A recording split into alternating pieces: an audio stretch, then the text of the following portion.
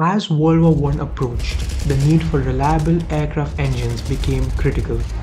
Roy saw the opportunity to have the nation's defense. Despite initial hesitation from the board due to financial risk, he was determined.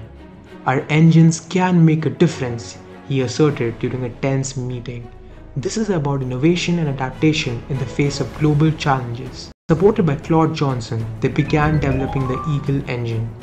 Royce applied his meticulous engineering principles to aviation, a field still new.